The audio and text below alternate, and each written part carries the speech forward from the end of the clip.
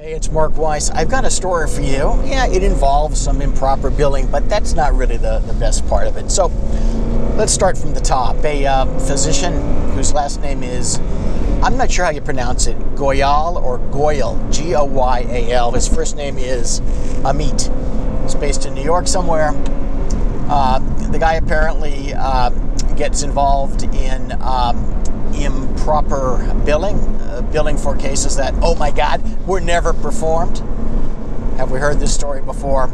If that was the only thing, well, maybe I wouldn't be filming this. But he was just sentenced to 8 years in federal prison. But that's not the whole story.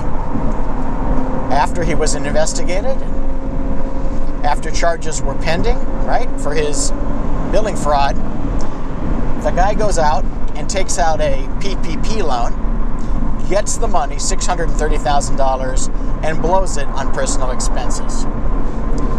So that combination led to his 8 years in federal prison. I believe he's also lost his license. I could be wrong about that. Sorry if I am. Look, I unfortunately see a lot of stupidity, a lot of crazy actions, a lot of, my God, what were they bleeping thinking in my practice, in my business. But sometimes you have to sit back and wonder, what were they smoking?